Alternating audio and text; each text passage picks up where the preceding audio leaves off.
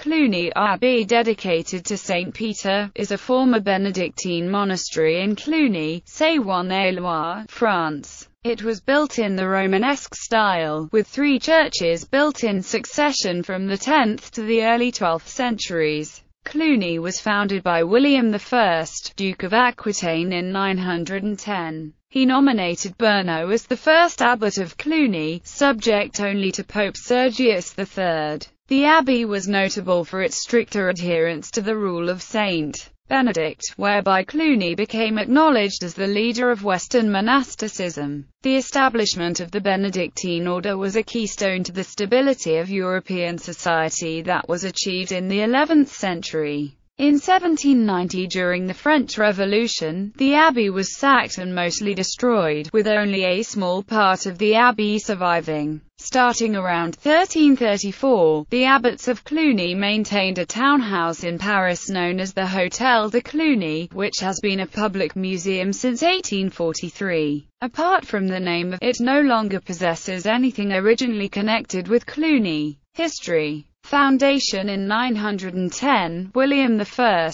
Duke of Aquitaine, the Pious, and Count of Auvergne, founded the Benedictine Abbey of Cluny on a modest scale, as the mother house of the Congregation of Cluny. The deed of gift included vineyards, fields, meadows, woods, waters, mills, serfs, cultivated and uncultivated lands. Hospitality was to be given to the poor, strangers, and pilgrims. It was stipulated that the monastery would be free from local authorities, lay or ecclesiastical, and subject only to the Pope, with the proviso that even he could not seize the property, divide or give it to someone else, or appoint an abbot without the consent of the monks. William placed Cluny under the protection of Saints Peter and Paul, with a powerful curse on anyone who should violate the charter. With the Pope across the Alps in Italy, this meant the monastery was essentially independent. In donating his hunting preserve in the forests of Burgundy, William released Cluny Abbey from all future obligation to him and his family other than prayer. Contemporary patrons normally retained a proprietary interest and expected to install their kinsmen as abbots.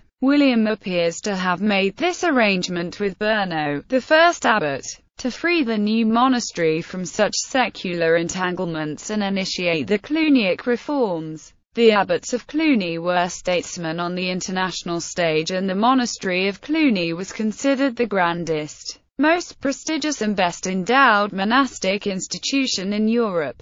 The height of Cluniac influence was from the second half of the 10th century through the early 12th. The first female members were admitted to the order during the 11th century. Cluny and the Gregorian reforms. The reforms introduced at Cluny were in some measure traceable to the influence of Benedict of Anyona, who had put forward his new ideas at the first great meeting of the abbots of the order held at Aachen in 817. Berno had adopted Benedict's interpretation of the rule previously at Baum Abbey. Cluny was not known for its severity or asceticism, but the abbots of Cluny supported the revival of the papacy and the reforms of Pope Gregory VII.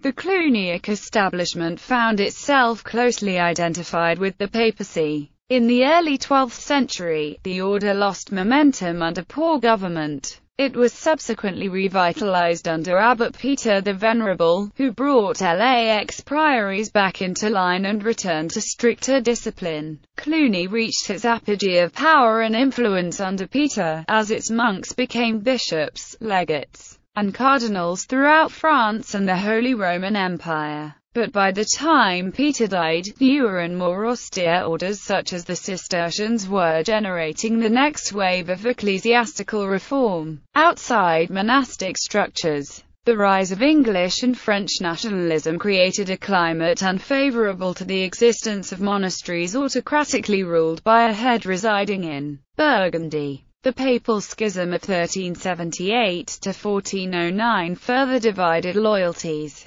France, recognizing a pope at Avignon and England one at Rome, interfered with the relations between Cluny and its dependent houses. Under the strain, some English houses, such as Lenton Priory, Nottingham, were naturalized and no longer regarded as alien priories, weakening the Cluniac structure. By the time of the French Revolution, the monks were so thoroughly identified with the ancient regime that the order was suppressed in France in 1790 and the monastery at Cluny almost totally demolished in 1810. Later, it was sold and used as a quarry until 1823. Today, little more than one of the original 8 towers remains of the whole monastery. Modern excavations of the abbey began in 1927 under the direction of Kenneth John Conant, American architectural historian of Harvard University, and continued until 1950. Organization.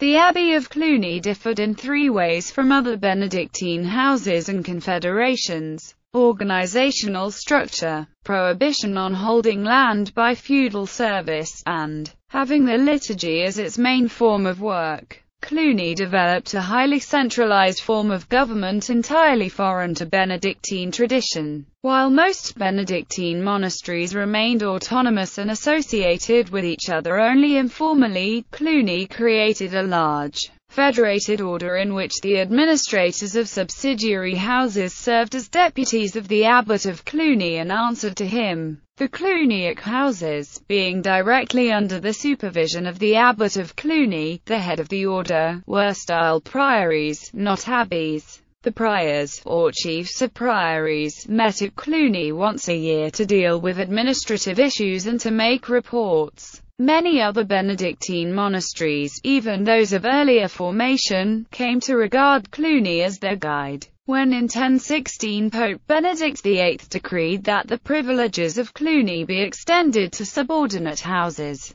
there was further incentive for Benedictine communities to join the Cluniac order. Partly due to the order's opulence, the Cluniac monasteries of nuns were not seen as being particularly cost-effective. The order did not have an interest in founding many new houses for women, so their presence was always limited. The customs of Cluny represented a shift from the earlier ideal of a Benedictine monastery as an agriculturally self-sufficient unit. This was similar to the contemporary villa of the more Romanized parts of Europe and the manor of the more feudal parts, in which each member did physical labor as well as offering prayer. In 817 Saint Benedict of Anyona, the second Benedict, developed monastic constitutions at the urging of Louis the Pious to govern all the Carolingian monasteries. He acknowledged that the black monks no longer supported themselves by physical labor. Cluny's agreement to offer perpetual prayer meant that it had increased a specialization in roles. As perhaps the wealthiest monastic house of the Western world, Cluny hired managers and workers to do the traditional labor of monks. The Cluniac monks devoted themselves to almost constant prayer, thus elevating their position into a profession. Despite the monastic ideal of a frugal life, Cluny Abbey commissioned candelabras of solid silver and gold chalices made with precious gems for use at the abbey masses.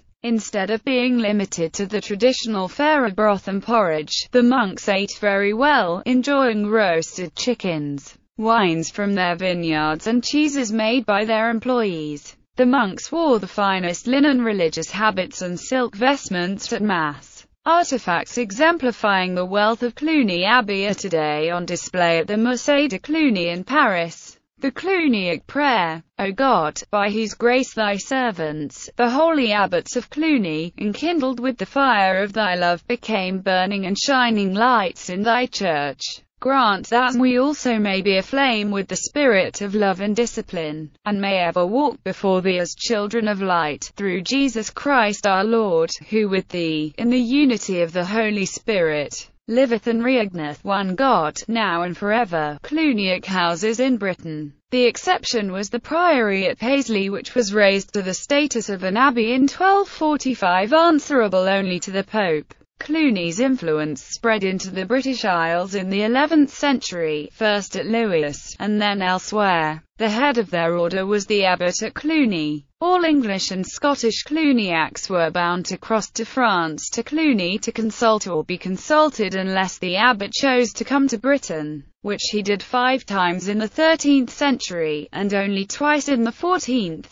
Arts. At Cluny, the central activity was the liturgy. It was extensive and beautifully presented in inspiring surroundings, reflecting the new personally felt wave of piety of the 11th century. Monastic intercession was believed indispensable to achieving a state of grace, and lay rulers competed to be remembered in Cluny's endless prayers. This inspired the endowments in land and benefices that made other arts possible. The fast-growing community at Cluny required buildings on a large scale. The examples at Cluny profoundly affected architectural practice in Western Europe from the 10th through the 12th centuries. The three successive churches are conventionally called Cluny I, II and III. The construction of Cluny II, California, 955 to 981, begun after the destructive Hungarian raids of 953, led the tendency for Burgundian churches to be stone-vaulted.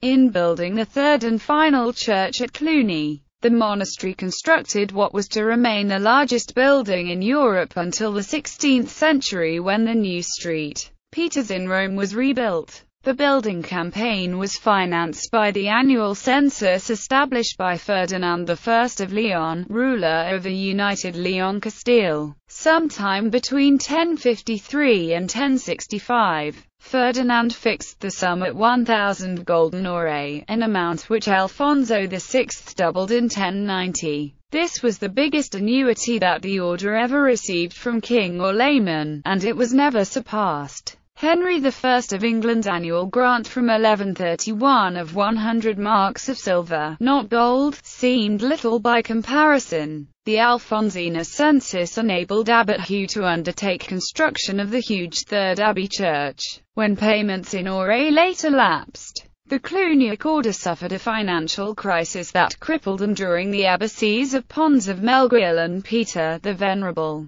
The Spanish wealth donated to Cluny publicized the rise of the Spanish Christians, and drew central Spain for the first time into the larger European orbit. Library. The Cluny Library was one of the richest and most important in France and Europe. It was a storehouse of numerous very valuable manuscripts. During the religious conflicts of 1562, the Huguenots sacked the abbey, destroying or dispersing many of the manuscripts. Of those that were left, some were burned in 1790 by a rioting mob during the French Revolution. Others still were stored away in the Cluny town hall. The French government worked to relocate such treasures, including those that ended up in private hands. They are now held by the Bibliothèque Nationale de France at Paris. The British Museum holds some 60 or so charters originating from Cluny. Burials. Hermann I, Margrave of Baden. Philip I,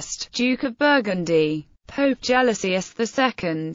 Cluny's influence. In the fragmented and localized Europe of the 10th and 11th centuries, the Cluniac network extended its reforming influence far, free of lay and episcopal interference, responsible only to the papacy, which was in a state of weakness and disorder with rival popes supported by competing nobles. Cluniac spirit was felt revitalizing the Norman Church, reorganizing the Royal French Monastery at Fleury and inspiring St. Dunstan in England. There were no official English Cluniac priories until that of Lewes in Sussex, founded by the Anglo-Norman Earl William de Warenne c. 1077. The best preserved Cluniac houses in England are Castle Acre Priory, Norfolk, and Wenlock Priory, Shropshire. It is thought that there were only 3 Cluniac nunneries in England, one of them being Delaparay Abbey at Northampton. Until the reign of Henry VI, all Cluniac houses in England were French, governed by French priors and directly controlled from Cluny. Henry's act of raising the English priories to independent abbeys was a political gesture, a mark of England's nascent national consciousness.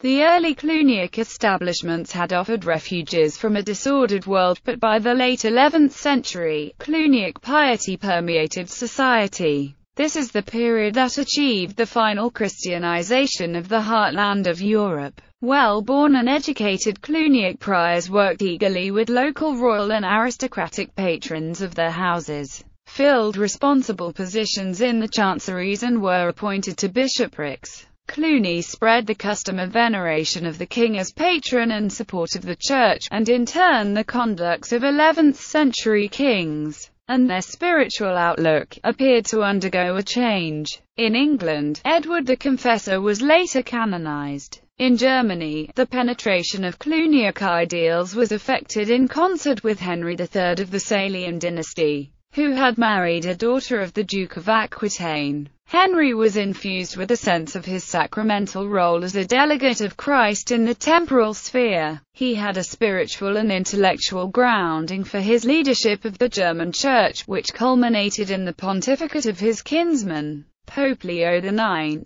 The new pious outlook of lay leaders enabled the enforcement of the Truce of God movement to curb aristocratic violence. Within his order, the abbot of Cluny was free to assign any monk to any house. He created a fluid structure around a central authority that was to become a feature of the royal chanceries of England and of France, and of the bureaucracy of the great independent dukes, such as that of Burgundy. Cluny's highly centralized hierarchy was a training ground for Catholic prelates. 4 monks of Cluny became popes: Gregory VII, Urban II, Paschal II, and Urban V.